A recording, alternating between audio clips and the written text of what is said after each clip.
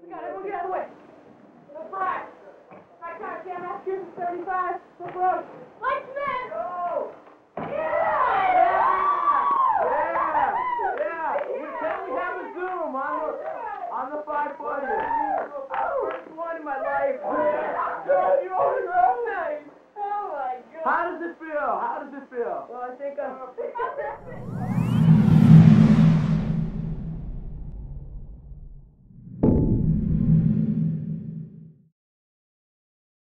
And BMX was my freedom. I think back in the 80s we weren't sure where this was going, if it was going to be a fad or... I guess it was just the quest to progress, and you know, you'd see a kid do a trick and you'd want to do it better or do it smoother. In 83, 84, 85, you couldn't turn your head without seeing a kid on a BMX bike. You know, you rode ramps, you rode dirt, you rode flatland, you just did it all. And we rode, didn't matter, summer, winter, you know, rain, shine, you know, somehow we were riding.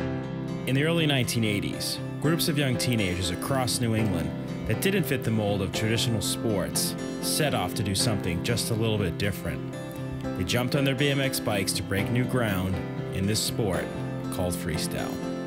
I also remember a ton of kids making all kinds of noise and creating all kinds of excitement, learning how to do BMX freestyle. They all just kind of contributed to this dream in their own little way.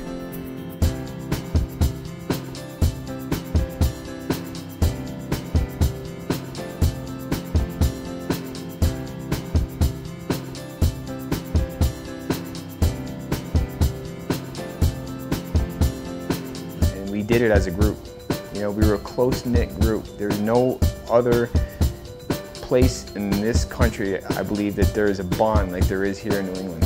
You know, nothing was handed to us. We had to go out and do it. We just did things ourselves, you know, because we had to. That being in that scene at that time totally contributed. It made, you know, shaped me and who I was as a rider. You know, all of us, you get on this mission, and that's all I thought about is riding. Once I got on the bike and I started doing my tricks, I just felt alive.